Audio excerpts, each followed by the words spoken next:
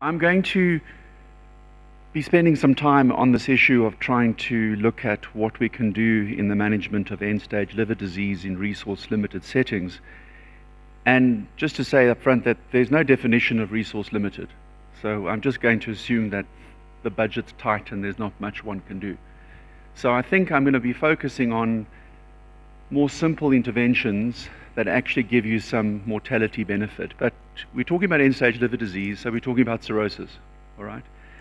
And so it's the end stage of any chronic liver disease, and we all know that it's characterized histologically by regenerative nodules surrounded by fibrous tissue, and that to the hepatologists and the purists, cirrhosis remains a histological diagnosis down the microscope. But we seldom do that, and for most times, we make the diagnosis inferentially. Now, we have a lot of tools available to us that we can actually, in fact, do that through inference in a given patient to say this patient, in fact, has cirrhosis. And just by way of kicking off, just to remind you that there are really two distinct phases of cirrhosis. There's a compensated phase and a decompensated phase, as it is with many other chronic diseases such as heart failure, chronic lung disease, etc. So if you look at a diagnostic algorithm, then obviously any patient presenting with a variceal bleed, ascites, encephalopathy is very likely to be cirrhotic, or at least have significant portal hypertension. You don't need liver biopsy to make a diagnosis there. But as I was saying, in most instances in our settings, we have to make the diagnosis inferentially, and that's through physical findings, and physical finding, for example, of an enlarged left hepatic lobe or caudate lobe, or something you're feeling in the epigastrium, splenomegaly, ascites, other stigma of chronic liver disease, for example, if you have lab findings of thrombocytopenia, etc. And if you do have some non-invasive screening such as FibroScan, clearly that's quite easy diagnosis then to make. There are, of course, serum-based tests as well to use to make a call on cirrhosis. Radiologically, of course, the presence, as you see on ultrasound, of a small nodular liver, big enlarged portal vein, ascites, splenomegaly, etc. This all comes together and you make that bedside assessment of cirrhosis in the absence of biopsy. So as I said to you, there's very much this natural history that one needs to see in terms of chronic liver disease going through this compensated and decompensated phase. And whatever in fact, the initiating cause may be, is what sets you up down this particular course. I'll just remind you that, in fact, if you look at patients and you follow them out, the commonest decompensating event tends to be ascites, followed by jaundice, encephalopathy, and upper GI hemorrhage. So just getting back to this and maybe building on this notional idea of actually going from compensated to decompensated, one of the issues that drives you from compensated to decompensated along this natural history course is, of course, an ongoing injury, be it viral hepatitis, be it ongoing alcohol consumption, etc. And eventually, you will actually move towards this decompensating component of the curve. Just by way of reminder, that in fact, if you have compensated cirrhosis, provided you deal with the cause, prognosis is actually very good. So this is the typical child's PUA cirrhotic. The median survival is very good, but once you hit that decompensating part of the curve, things are not as good. So in terms of management of compensated cirrhosis, we've already spoken about diagnosis. One of the first things one needs to do is ask yourself the question is, patients need to be screened for the presence of esophageal varices. They also need to be screened for hepatocellular carcinoma, and I'm not going to touch on that because I think Wendy's going to touch on that in the next talk. And then most importantly, and if I'll probably leave with any message today, it's about treating the underlying problem, okay?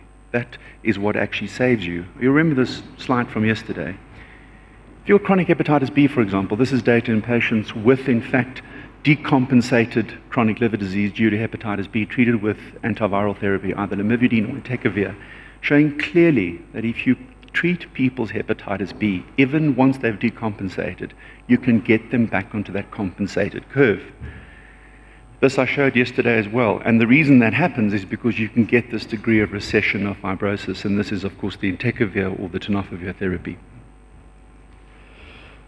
Again, I showed this yesterday just to remind you that in fact you can get recession of esophageal varices in patients with chronic hepatitis B related cirrhosis if you follow them out, and this is with proper antiviral therapy.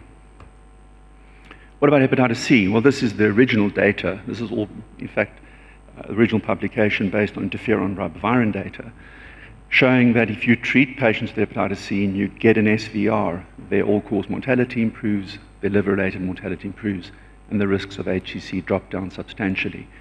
So the take-home point, if you look at this more recent data, again, is that if you achieve SVR, and this is just one snapshot from the VA study, several thousand patients, all with cirrhosis, and you look at them achieving SVR, this is on DAA therapy, as I said, you see you improve all-cause mortality as well as HCC. So the same message comes through. So if patients present with chronic liver disease and they've got viral hepatitis B or C, treat it for goodness sake. If they're drinking alcohol, get them to stop. If they are iron overloaded, venesect them, etc., etc. Treat the cause. Don't stand back and throw your hands up in disgust. So looking along this natural history curve, I want to just spend a few minutes on an important issue.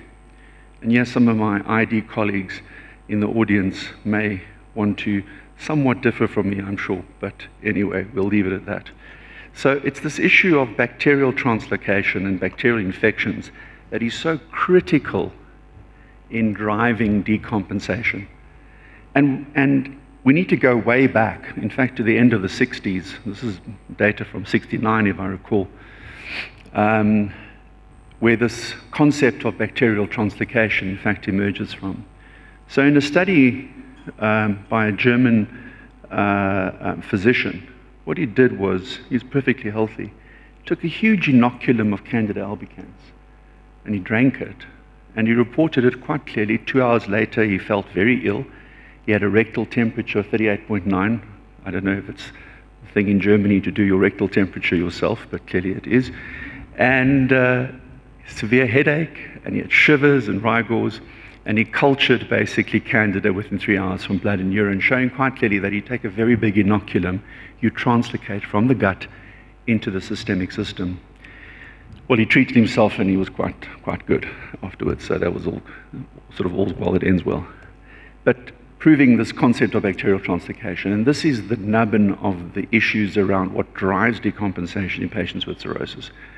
But more importantly, what sets patients up for risk of infection. So in this very busy slide, just to show you that it's this combination of intestinal permeability, intestinal issues, as well as a cirrhotic liver, causing bacterial translocation, bacterial products, lipopolysaccharides, driving then on the top end, of course, an impaired host immunity, particularly through Kupffer cell function, which drives infection through increased translocation and reduced clearance. This sets you up on this vicious cycle. The more you drive bacterial translocation, the more you drive a whole lot of inflammatory cytokines, which then in fact worsen your splanchnic bed vasodilation and then worsen your portal hypertension. And so you set up this vicious cycle, basically, of driving worsening portal hypertension, shifting you towards decompensation.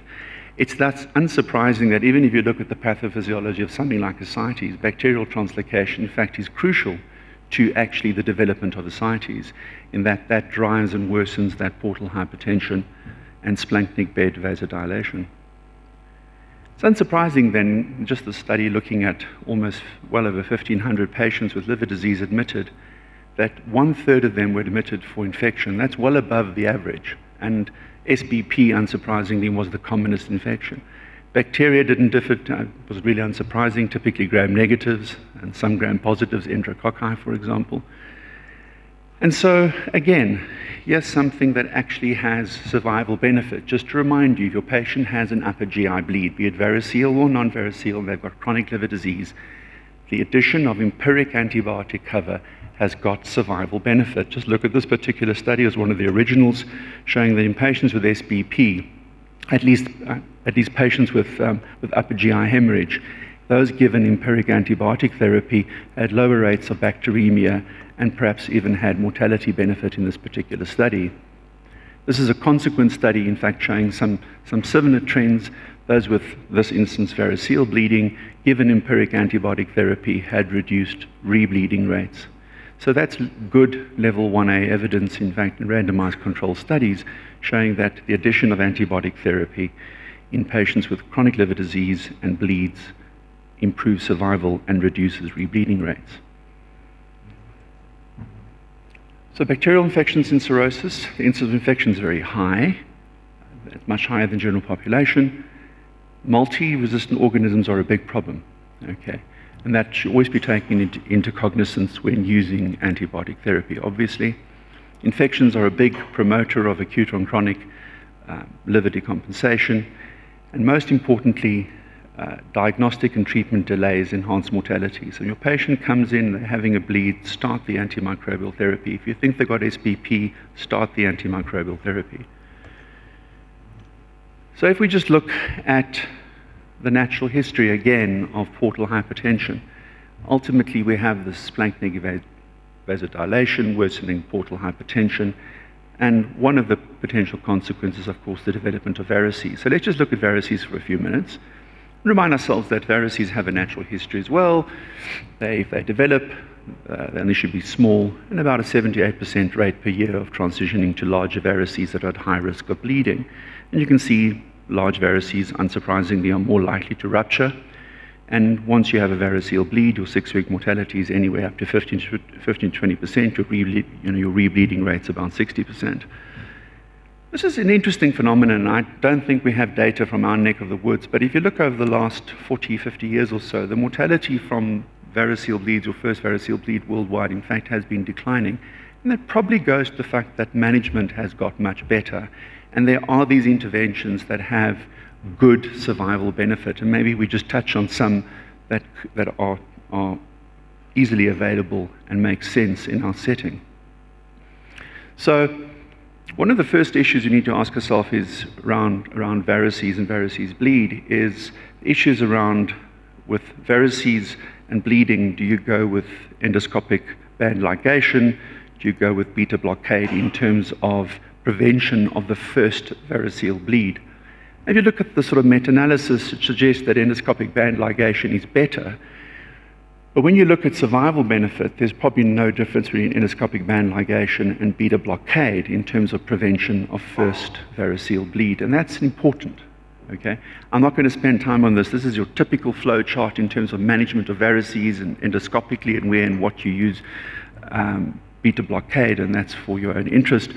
But I want to maybe step back for a second, and in our setting where resources may be limited, I'm going to assume that you perhaps do have access to endoscopy. But the fact is you can't send everybody for endoscopic variceal surveillance. So are there things you can do to risk stratify patients in terms of who you actually refer, of your cirrhotic population, who you in fact you refer for endoscopic surveillance? So what can you do? Well, the one thing that's come through quite nicely is the use of transelastography. And you're going to say to me, Mark, but I don't have a fibroscan. You know, you're talking rubbish. Well, the point is, fibroscan is a great point-of-care diagnostic test. It should be available. It should be more available in sub-Saharan Africa, and we should be expanding its use. The issues are cost. And those cost drivers, those cost issues have already come down, and they're clearly going to come down more. And it might be an initial big capital outlay, but the benefit of it is enormous, and the amount of people it can reach is enormous. So maybe the cost efficacy of transelastography is actually not bad. But I do agree costs do need to come down. So how do we use transelastography? Well, this is data basically showing that if you look on the x-axis here, the actual hepatic venous portal sort of gradient, that's actual pressure, and you look at the liver stiffness, there seems to be a point somewhere around about 20 kPa when you move from that 10 to 12 millimeters mercury zone of HVPG pressures. And above that, that's when your risks of varices, ascites, and everything in fact starts. Below that, your risks are quite low. So somewhere around 20 kPa is that point where the so-called danger zone starts. So in fact, if you look at the, let me just get through this, sorry. If you look at some of the meta-analysis in this area, it really has looked at these particular issues quite carefully and actually shown the sort of cutoffs for the actual kPa readings on FibroScan as to where you have significant portal hypertension.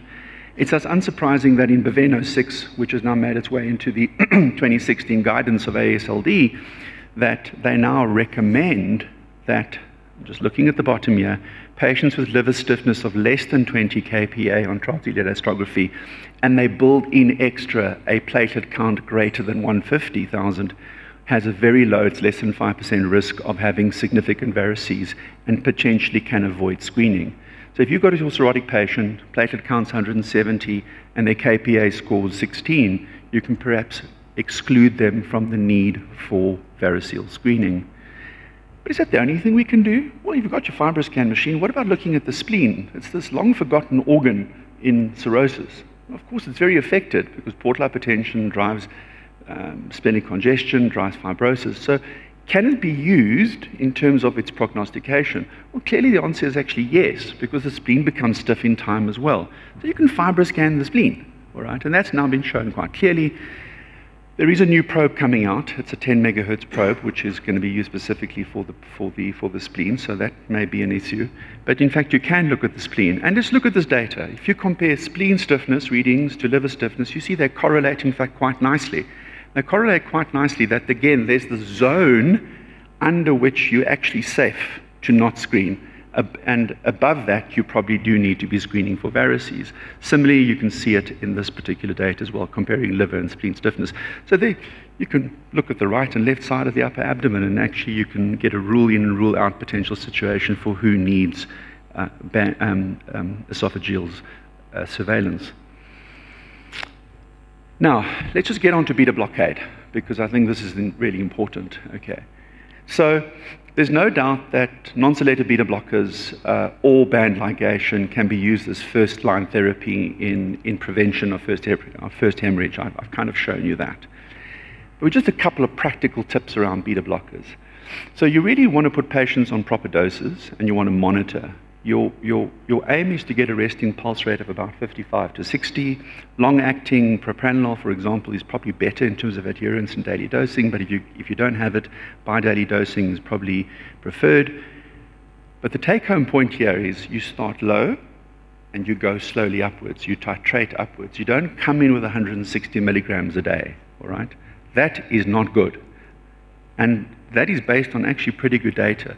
So look at this in patients with, in fact, decompensated cirrhosis, mildly decompensated, and patients with severely decompensated cirrhosis, showing clearly that if you give them very high doses of propranolol, their outcomes, in fact, are worse than patients who have the start low and go slow and rise up approach. So that's a very practical take-home message in terms of the use of propranolol. By the way, propranolol and aspirin, two cheapest drugs in the world.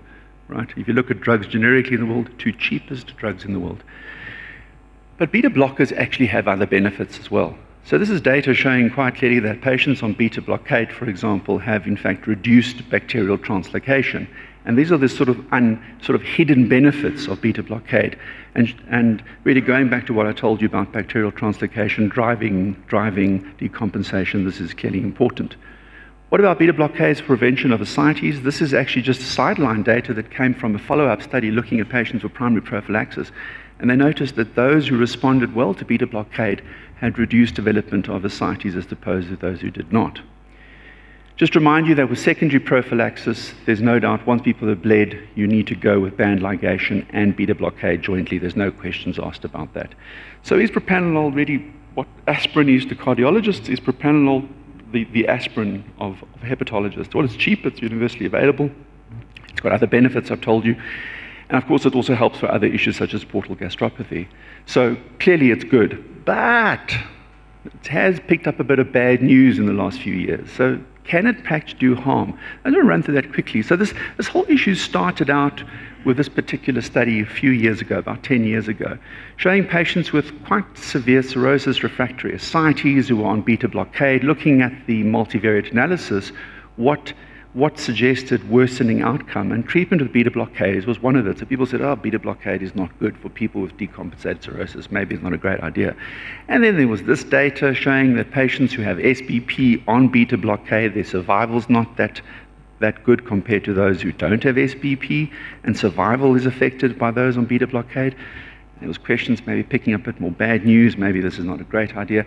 And then this whole concept of the window hypothesis emerged. And maybe people were saying that as cirrhosis worsens and you decompensate and you worsen your cardiac reserve, you sort of lose the sweet spot of where beta blockade actually starts affecting cardiac reserve, and that's why you then drive your disease in terms of decompensation further. But in fact, that question was answered in a well-constructed study looking at acute and chronic liver failure. This is the now well-known canonic study from a few years ago, showing quite clearly in this patients presenting with acute and chronic liver failure that those with non-selective beta blockers clearly had survival benefit, and these were patients with decompensation. And looking at this meta-analysis, in fact, showed quite clearly that beta blockade is beneficial even in advanced cirrhosis. So it sort of led to this particular editorial in Hepatology 2 years ago saying the window hypothesis, the window in fact has reopened for beta blockade. So hopefully that has been put to bed for now. What about ascites? Just to mention, you all know what the typical pathogenesis of ascites is. We know that there's a theory around the underfill, overflow, vasodilatory theories, all based on the fact that central to this hypothesis there's cirrhosis, there's splanchnic bed vasodilation, activation of neuroendocrine responses, ultimately leading in salt and water retention, which is what your ascites develops from. So to manage ascites, you need sodium restriction, diuretics, or large volume paracentesis. Again, simple intervention. We need to talk about patients about sodium intake. This is really quite important because you can actually calculate sodium balance. If you're taking a proper low sodium intake, you should not be producing more than 2.6 liters of ascites per week. And you can actually calculate this, you can in fact calculate this by measuring your patient's sodium in their urine and see what they're doing. And if it's up, they clearly are not taking the required amount of reduced sodium diet. What about diuretics? Well, we know that combination therapy diuretics ab initio is better than sequential therapy. So in other words, you come in with your loop diuretic and your spironolactone ab initio rather than going from one to the next. There's better time to treatment, better time to response, better adverse events.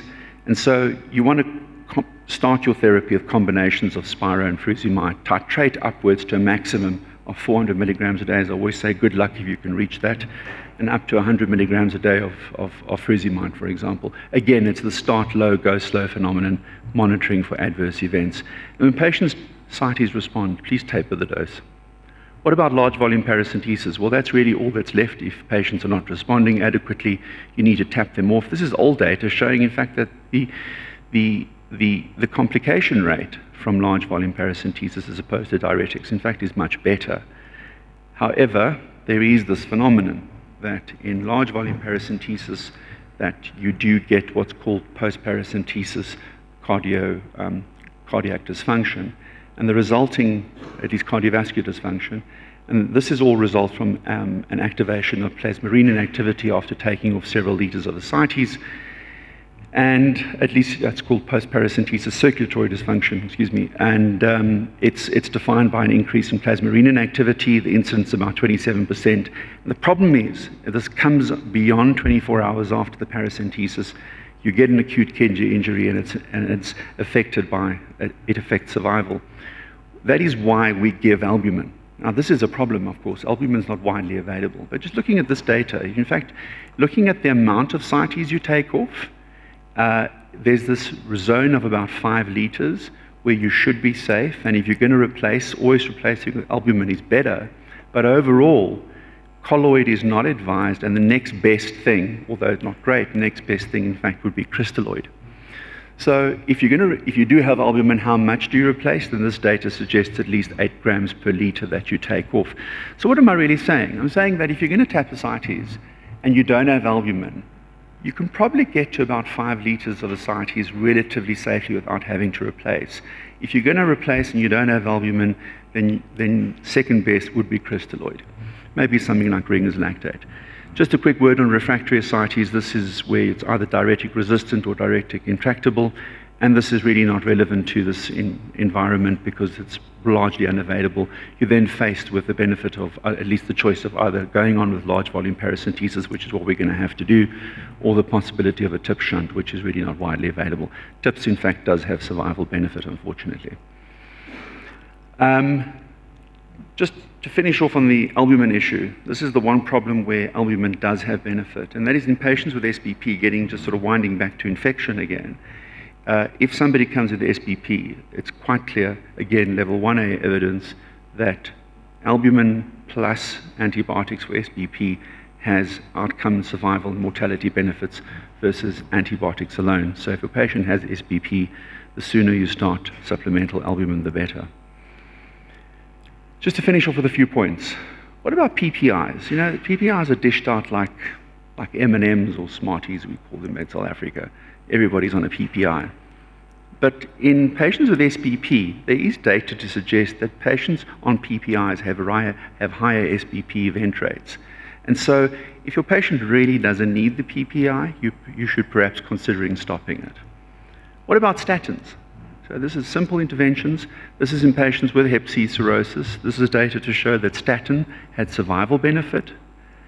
Also, statins and GI bleeding, some data suggest that putting patients randomized in the study that were randomized to simvastatin, in fact, had lower rebleeding rates and had survival benefit. This is an important issue, and this is the sarcopenia that develops with cirrhosis. This is data looking at liver transplantation showing those with sarcopenia had really high rates of being delisted. Looking at this, showing quite clearly that 90-day mortality amongst hospitalized cirrhotics with sarcopenia is much more severe than, much significantly worse than patients without sarcopenia. So unsurprisingly, if in fact you improve nutrition in patients, in this instance, in this study, giving patients nutritional supplements, their mortality improves. So we mustn't forget about nutrition in patients with cirrhosis. It's really a critical component. Finally, I just want to end off with hepatic encephalopathy, which is really a challenge. It's really, really a challenge. We all know the actual pathogenesis of hepatic encephalopathy. We know the precipitants of hepatic encephalopathy typically.